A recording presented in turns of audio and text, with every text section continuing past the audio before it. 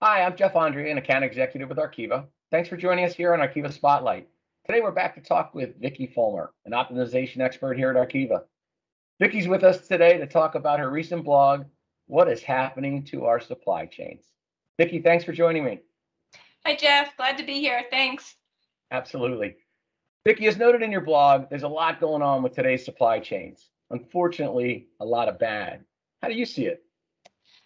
Well, first of all, I just want to make the point that what the media is talking about today when they talk about supply chains is really just one part of the supply chain, and that's the distribution part.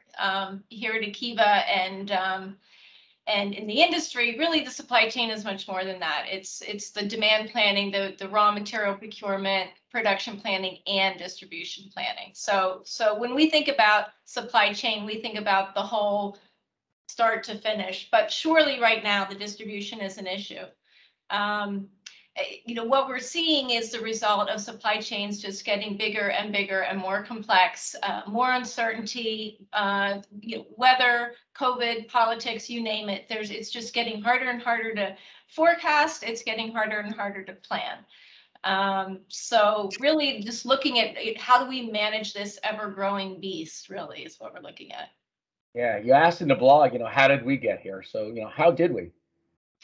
Well, one of the ways we got here is that we're getting better at what we do. Technology is getting better. Computers are getting better. We're able to handle more complexity in our supply chains, and so we continue to be able to, at least on the surface, manage this, as I said, this ever-growing beast, and it's kind of gotten us to a point where it's really too big to manage. So instead of thinking about how do we continue to wrestle with all of these issues, I like to think about how do we make the issues go away. And so that's sort of where I'm leaning. Part of what got us here is looking at short term.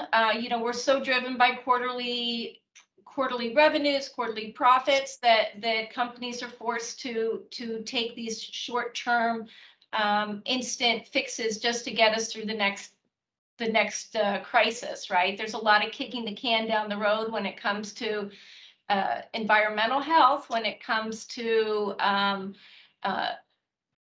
just foreign suppliers and the unethical sourcing that we see, American jobs, you name it. There's a lot of issues that we just aren't dealing with because we're too busy just getting through the day. No, I understand that. Now, you discussed several reasons why today's supply chains are breaking. Now, could you walk me through those? I highlighted, I mean, obviously there's a lot of reasons. In my blog, I highlighted three big ones. One of them is outsourcing of production. This move to China because China is less expensive. We foresee growing markets in China. And so there was a real push to move things to Asia for manufacturing. It allowed prices to stay low, which consumers liked. And we had longer lead times, but we kept a little extra inventory and decided that the trade-off was worth it. What we're finding now is that 3-month lead time is causing more and more disruptions, more and more uncertainty, and it's not allowing us to respond to these disruptions in a reasonable manner. The other reason that I think we're seeing problems is this ever expansion of product lines. Manufacturers are always looking for that next big thing to bring in more demand, to make more sales. And so we do this by offering more bells and whistles, and every year we come out with the newer model that everybody just has to have. And so we're adding complexity. And that just opens things up for disruptions, and things become more precarious, and it just gets harder to manage. Finally, the other reason is this notion of a growth economy. I know capitalism and free market and all of this got us through the industrial revolution, and it got us to where we are today. But what we're seeing with this growth mindset, and that's why we have these expanding product lines. And what we're seeing is that it's exacerbating the inequality gap. It's exacerbating the climate change issues, and it's not sustainable, really, fundamentally. And so part of that mindset is causing the problems that we're seeing. Yeah, you touched on this earlier. You and I both have discussed before. There's no short-term fixes in supply chain. Yeah. If there is, it's usually just a band-aid. You mentioned it. How should companies, be thinking, as to mitigate these issues? Well, you're right. Obviously they have to get through the day and they have to manage their short-term goals, but companies really need to start thinking long-term. One short-term thing they can do is begin by aligning their performance metrics. Over and over again, I see companies that have one part of their business is encouraging production plants to run at 100%. And then you have another part of the business that is encouraging the company to minimize their inventory. Well, you can't do both things at once, right? So there's a lot of disconnect between what's driving a company. And so we have to get away from this silo mentality and really start looking at the supply chain and the overall business as one integrated unit, and look to see what's moving that entire entity into the direction that you want to go.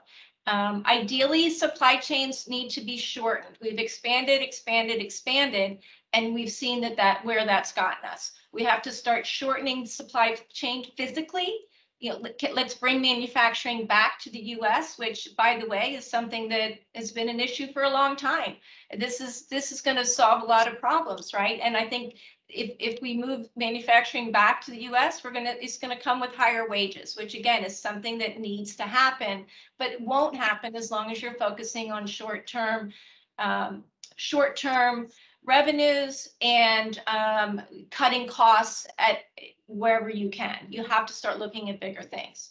Again, moving away from a growth mindset and more towards a triple bottom line. So it's not just about profits, it's about people and planet.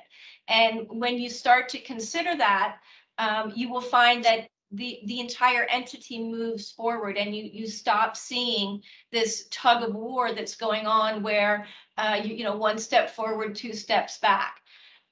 More and more, you may have heard the term or the acronym ESG, environmental social governance criteria, that investors are starting to look at when they look at companies.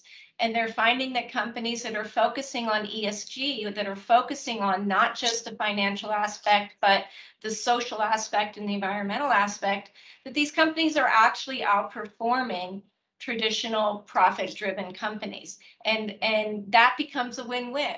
They're performing better, and so the investors are investing more, and it becomes you get into this now positive spiral, upward spiral, rather than this downward spiral that we continue to find ourselves in. Makes good sense. Vicki, thanks so much for your time today.